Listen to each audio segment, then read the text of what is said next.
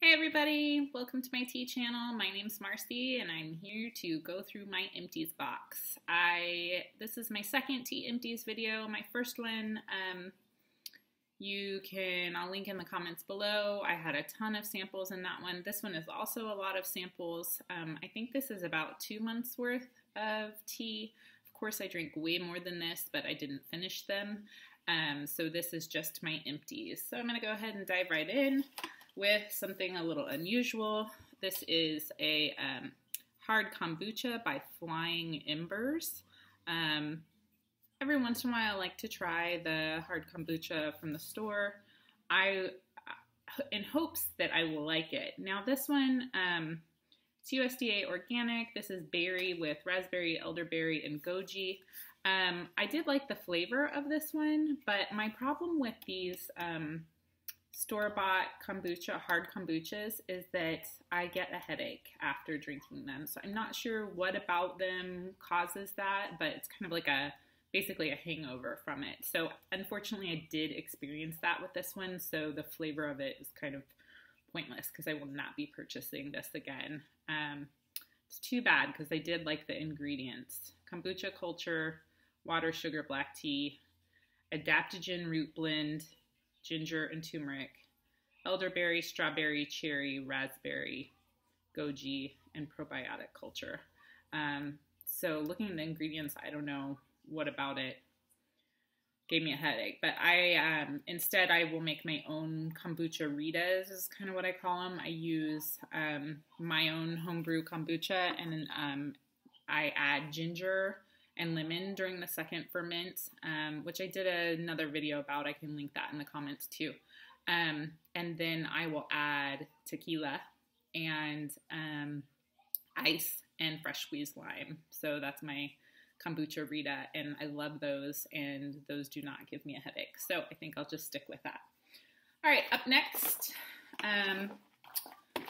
I just had this last night. It's from Snarky Tea. My best friend got me this little sampler kit from Snarky. I really love their packaging. The names of their tea are obviously hilarious. Really brightens my day.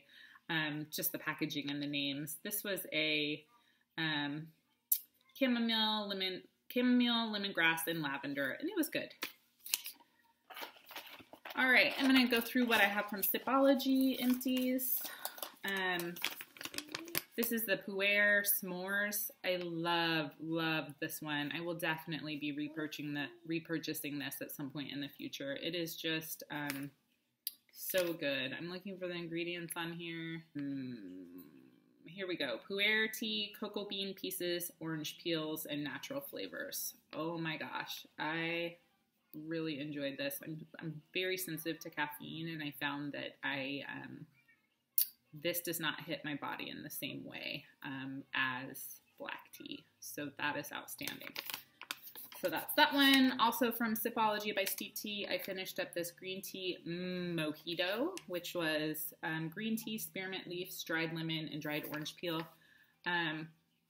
This iced was fantastic. I love the spearmint, the lemon, the orange peel, really good. I tried it hot just for fun, and the citrus was way too bright for me when I was drinking it hot.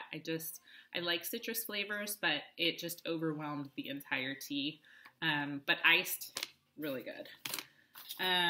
This is I forgot I finished this one. This is a bubbly tea by Steep Tea as well, and this was the pineapple punch. I also did a video about the more detail about this. I'll link that in the comments below as well. I enjoyed this one. It was pineapple pieces with pineapple sugar citric acid, mango pieces with mango sugar citric acid, basil seeds, banana, matcha, and natural flavors. So it's basically like a matcha fruit punch with the fruit pieces and basil seeds. Really enjoyed it. Iced. I already have another order on the way. I got more mango bubbly tea. Okay, digging into the samples here. I'm going to try to go through these pretty quick so I don't have too long of a video. I had 2 of these Yogi Tea Kava Stress Relief. just trying to finish these up. They're from my stash from a while ago.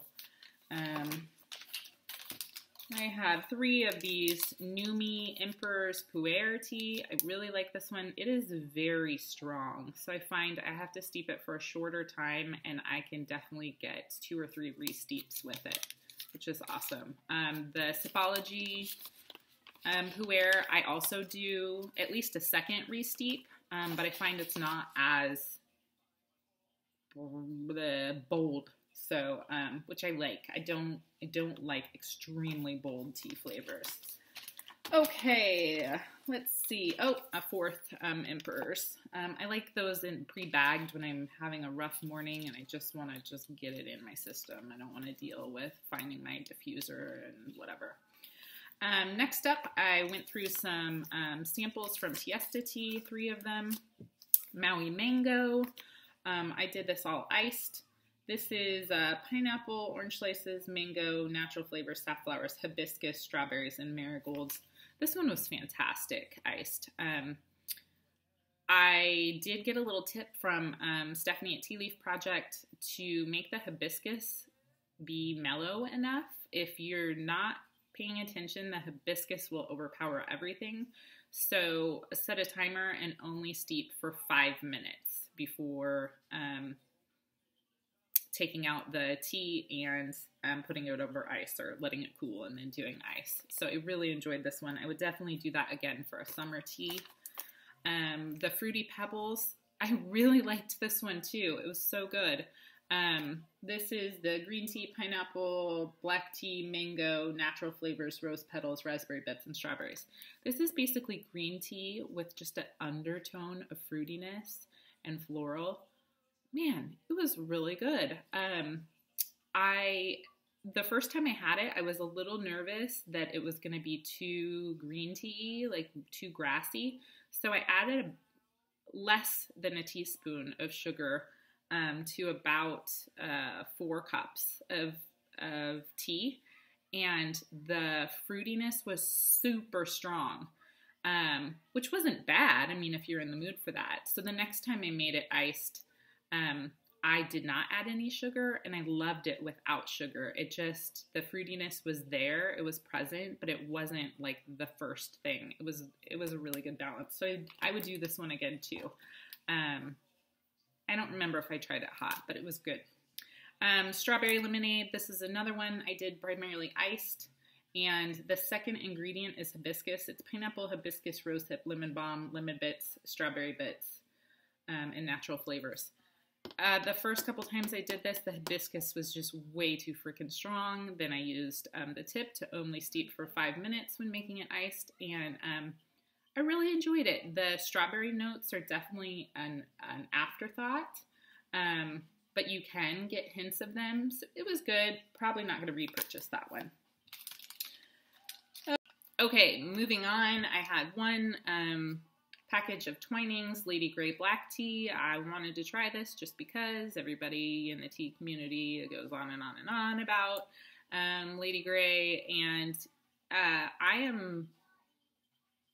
just haven't quite developed my palate for Earl Greys, so it was good. I drank it, but it's just not my favorite tea, and we all have our own preferences, right? Which is what makes tea so fun. I had been given this in like a little holiday gift set or something, so that was the only one I had. This Happy Tea was from Sips by Box. I think this is my last one of it.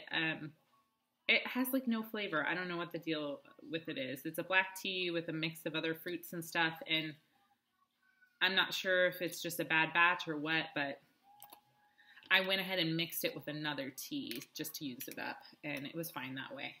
I had a Kusa peach green tea. This is good. It's very, very heavy on the green tea with peach undertones. So, I mean, it's good, but it's a little too green to me, and I have more than once, not every time, accidentally gotten, like, not stirred it well enough and gotten, like, a little clump of powder, like, in my mouth when I'm drinking it, and it's just like, bleh!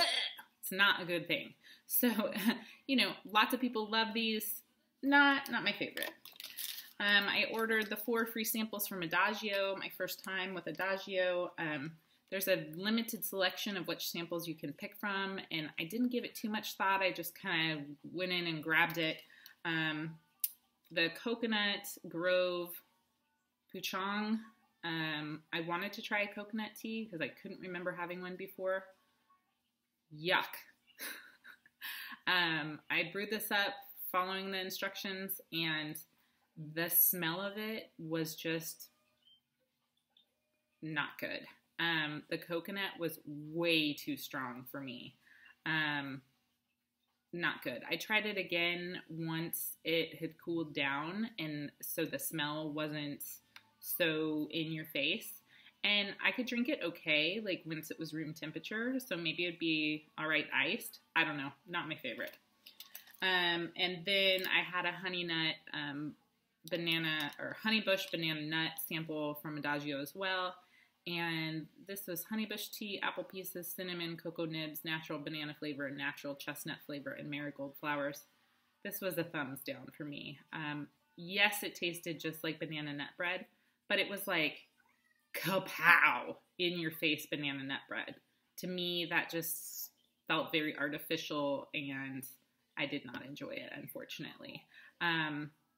I did get another order from Adagio anyway. I didn't let these 2 samples negatively dissuade me from ordering more. I got their rooibos pumpkin chai, or it's honeybush pumpkin chai, and it was good.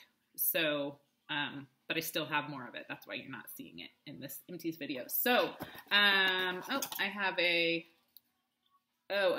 didn't drink this. My husband did a Kusa dark roast coffee sample. He said it was good, but I mean, he'll drink anything.